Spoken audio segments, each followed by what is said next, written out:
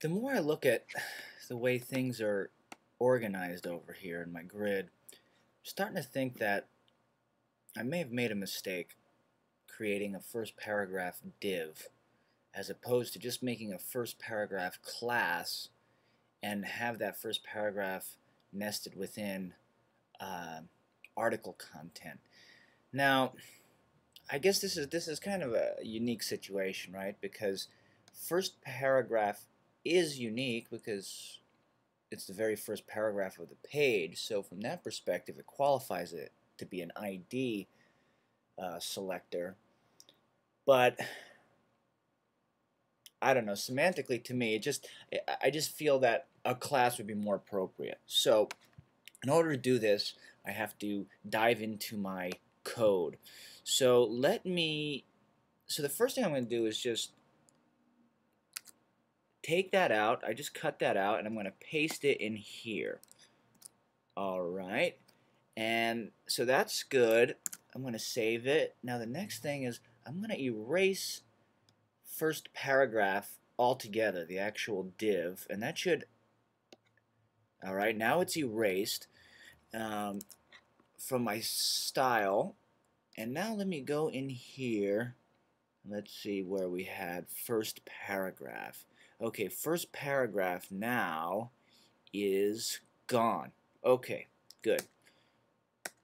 So I'll save it, and I'll save both of them, and now when I preview it, okay, everything is good.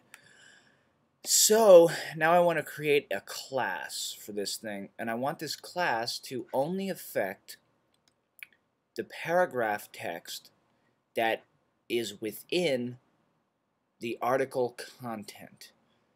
So what can I do? So okay, so I'm gonna have this selected, and right here in my property inspector, I could attach a, well, what do we do if we rename it? No, there's no class defined. Okay, I am just gonna do it the way I know how to do it.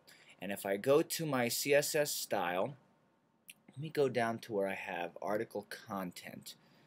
Okay, so we have article content, and there's nothing there for it, so I'm just going to copy it, paste it here, and the way it works, if I want to, it's kind of like a descendant selector, right? But what I'm going to do now is, I know that if I put just a P afterwards, it's going to affect any paragraph element that's within the ID, the div container, article content. But since I want to create a class, I'm going to do P, then period, first paragraph. As you notice, I like to use camel case. This is what they call it because it's all one. I have no spaces or no dashes in between these two words, and I put them together, and visually, so I could separate them from myself, I make the second word capitalized, and they refer to that as camel case. Okay, so I'll save that. Now when I go back here, over here in my properties inspector, I should have first paragraph style available, and I do.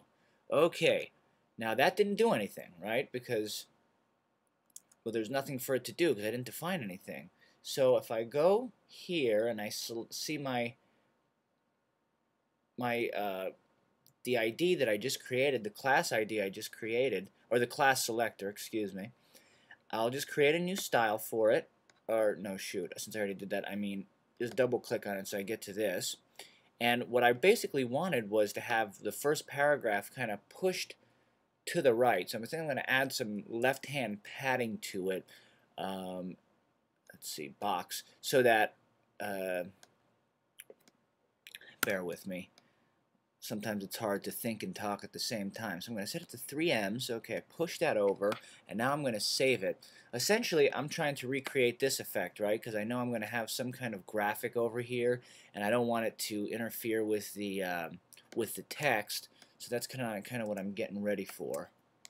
Okay, pretty good. You know, that's all right. You know, I thought that having this thing as its own div would be a good idea, but then I said it's not, so you know what? vamos, it goes, and that's just the end of it. I don't have to worry about it. I could delete that, and I just bring that right here, and now this is essentially what my page is looking like.